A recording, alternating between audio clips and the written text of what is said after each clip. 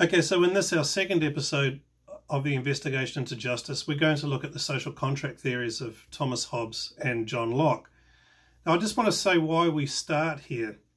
We really could have started anywhere. I mean, the history of thought in the West about these issues goes back to sort of 500 BC.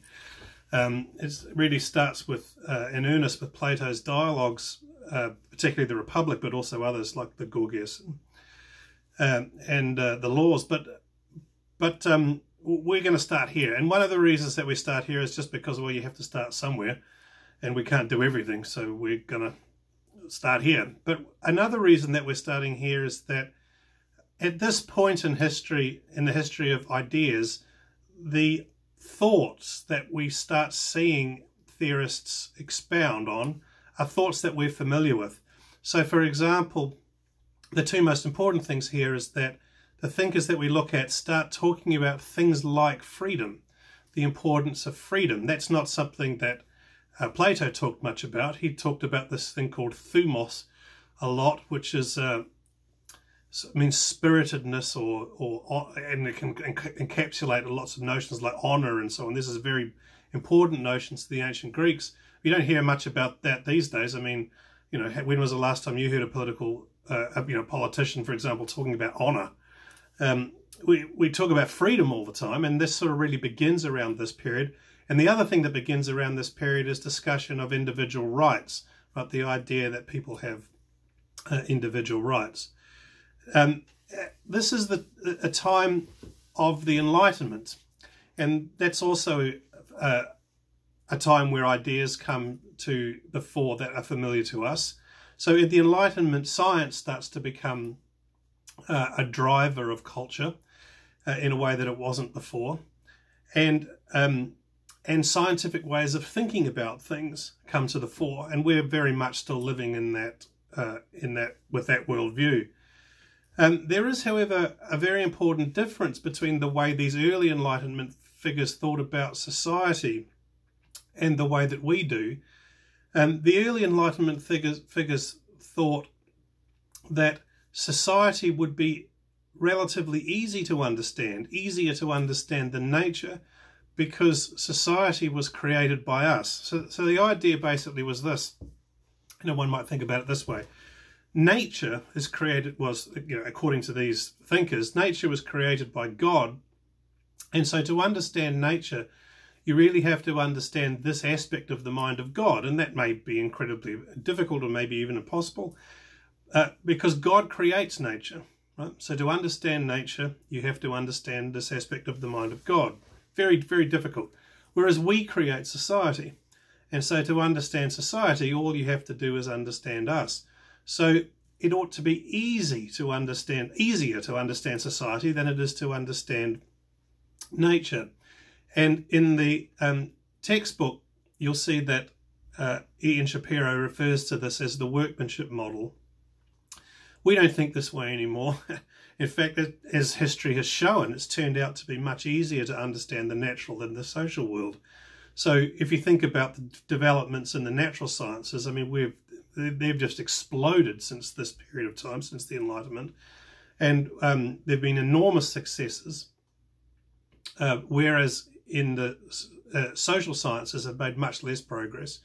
So we don't buy this workmanship model at all, and that gives us a very different view of society and how it might be understood than the people that we're going to begin studying here. Anyway, that's just something to keep in mind. Now, let's then start talking about our two leading thinkers for today, Hobbes and Locke. And first of all, let's just have a look at them. Okay, so here's a painting of Thomas Hobbes, and here's one of rather pensive John Locke. Now, we're not actually going to say very much about Hobbes, and that makes me a little bit uncomfortable because, in my view, Hobbes is probably the greatest political philosopher ever, which doesn't mean to say he's right about everything. I just think that the questions that he asks, the issues that he raises are so important that he probably deserves the title of the greatest political philosopher ever. So if he is that significant, why is it that we aren't studying him more? And the answer is that this isn't a course on political philosophy proper. This is a course on justice, which is just a part of political philosophy. And Hobbes really has no theory of justice. And so we can't really study Hobbes in any detail in this course because he doesn't have a theory about what this course is about. We do have to study him in part, though, because we can't really understand John Locke without understanding Thomas Hobbes. Okay, so central to Hobbes's view, central to Hobbes's theory is this idea of the state of nature. Now, what is the state of nature? Okay, well, what we're asked to do is to imagine a circumstance in which there's no state, there's no government, right? There's no police, there's no universities, there's no parliament, there's no organisation, there's no governmental state organisation.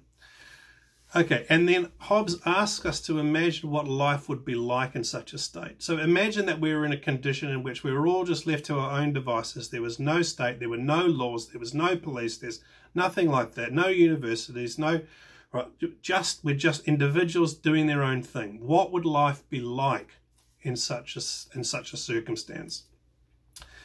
And Hobbes's answer, famous answer, is that life would be solitary, poor, nasty, brutish, and short.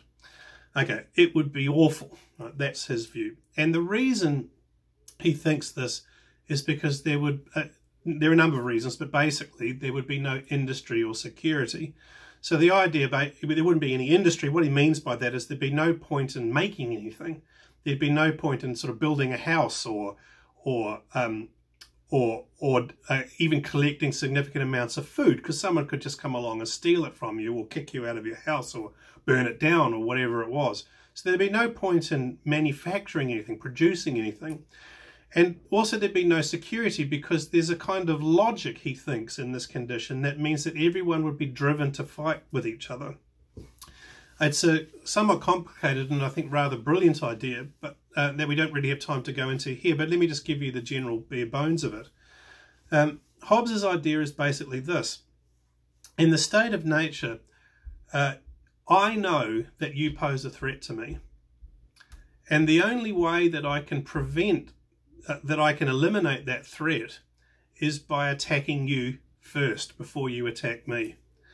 The problem is that you know exactly the same thing, right? And what's more, I know that you know it. So not only do I have a reason for attacking you before you attack me, I know that you have a reason for attacking me before I attack you. And the fact that I know that gives me yet another reason for attacking you before you attack me. So Hobbes thinks that even if we're kind of nice people, naturally nice people, we're decent, caring people, the state of nature will drive us into conflict with each other because we're so insecure with respect to everybody else that we're driven to conflict in order to protect ourselves.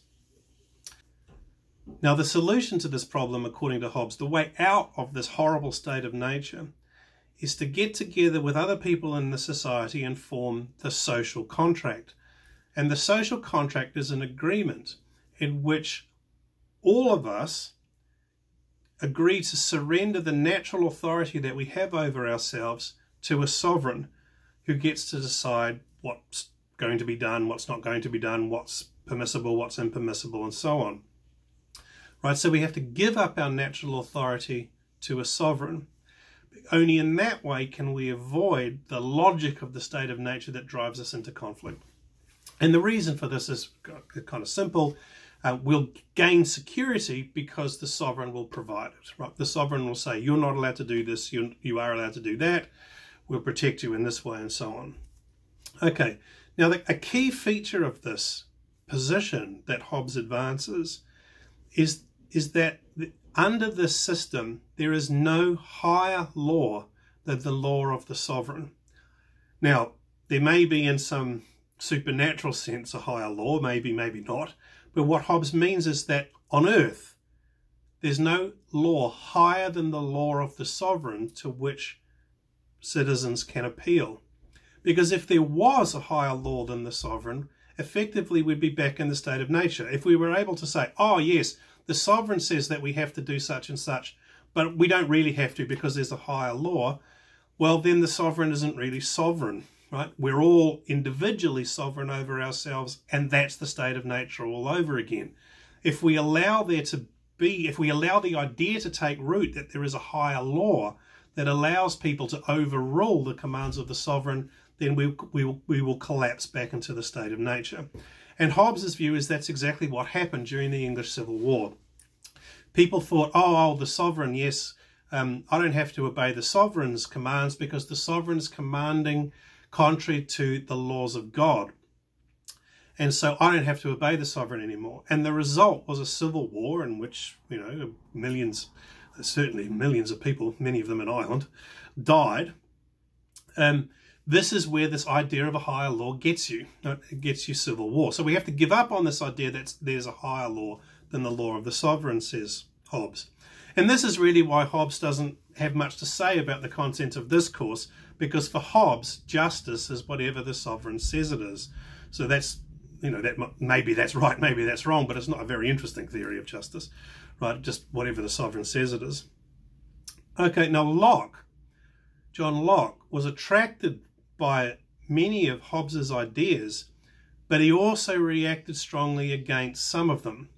So Hobbes believed that the state of nature was a good tool to use in working out what the demands of political philosophy are, and Locke agreed with that. He advanced his own social contract argument. But Locke believed, unlike Hobbes, Locke believed that human beings have inalienable rights that the sovereign is not entitled to interfere with. So Locke believed that when we enter into the social contract, we do so in a way that preserves the natural rights that we had before we began the contracting, as it were. Okay, and here you can see this in this following passage, where Locke says, "Political power, then, I take to be a right of making laws with penalties of death and consequently all less penalties for the regulating and preserving of property, and of the employing the force of the community in the execution of such laws, and the defence of the Commonwealth from foreign injury, and all this only for the public good."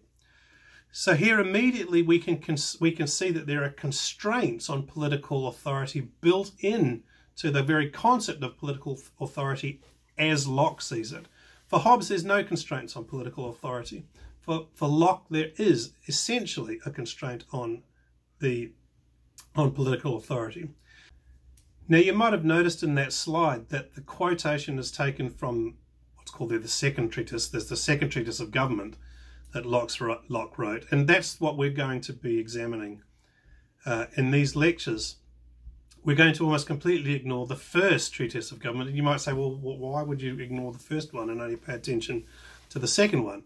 And the reason for this is that the first treatise is largely a response to views about the divine right of kings, in particular an argument advanced by Robert Filmer, a political philosopher called Robert Filmer, that argued that kings, and in particular the English kings, had a divine right to rule.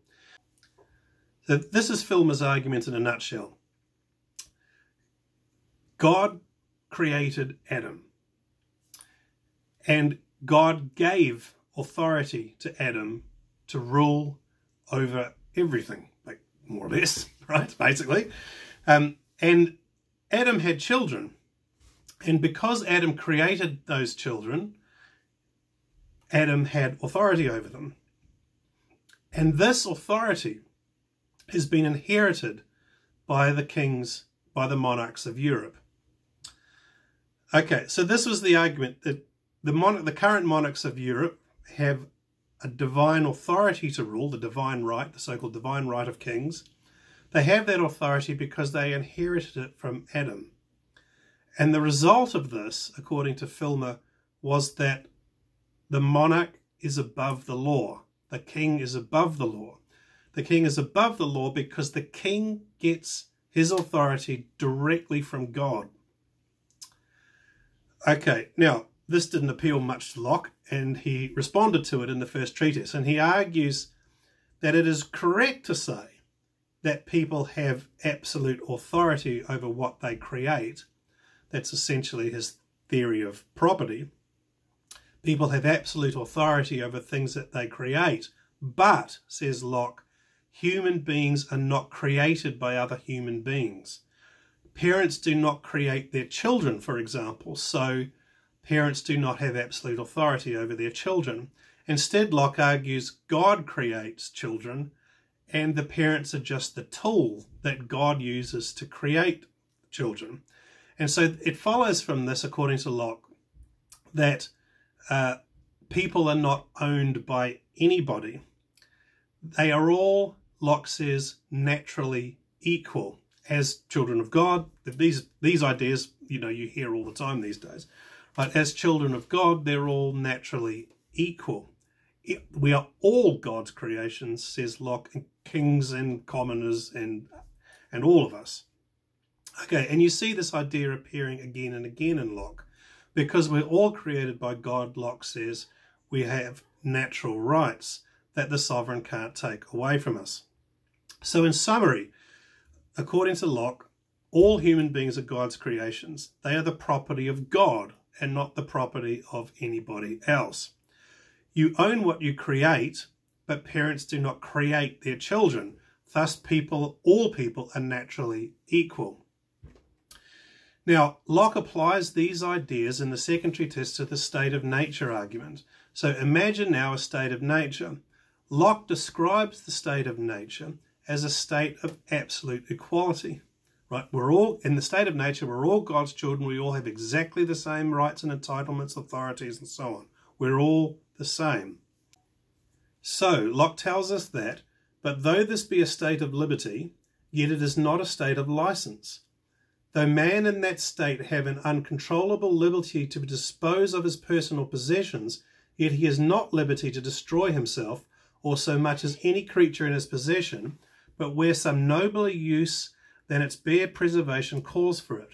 The state of nature has a law of nature to govern it, which obliges everyone, and reason, which is that law, teaches all mankind who will but consult it, that being all equal and independent, no one ought to harm another in his life, health, liberty, or possessions, for men being all the workmanship of one omnipotent and infinitely wise maker, all the servants of one sovereign master, sent into the world by his order, and about his business, they are his property, whose workmanship they are made to last during his, not one another's pleasure. Okay, so some things to notice about this very important passage. The first thing is that Locke says that the state of nature is not a state of license. And compare that with Hobbes. For Hobbes, there's no rules in the state of nature. You're your own authority. You are your own authority. Okay, but Locke says no, that's not right. There's not a state of license. There are rules that exist in the state of nature. Now, there's no one there to enforce the rules. Okay, and that's a problem. But nevertheless, there are rules that exist. The second thing is that, as we've just seen, there is law in the state of nature. And this is why Locke is said to advance a natural law theory. There is law in nature. In the state of nature, there is law. And that law is the result of the equality of persons, the moral equality of persons. There are rights in the state of nature that need protection, that demand protection, even though there's no one there to do the protecting. Rights to life, rights to health, rights to liberty, and rights to possessions. Now, these rights, according to Locke, are founded on an obligation that we owe to God. I think this aspect of Locke's theory is often passed over. But anyway, it's clearly there, and you can see it in this passage.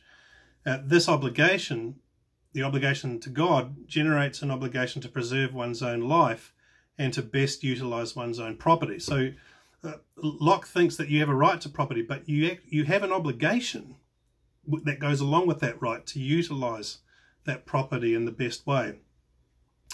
So there's freedom on earth. That's a big part of Locke's theory. Freedom is a big part of Locke's theory, but it's connected with an obligation to the divine that also is supposed to echo on earth. And this has a resounding consequence, as we'll see in a future episode. But the key thing to see is, in Locke's view, the state of nature is not nearly as miserable as Hobbes thought. The state of nature is not perfect. It needs to be improved on, but it's already got the seeds of a well-organized society already there. All right, that's enough of the state of nature. In the next episode, we'll dig further into Locke's theory.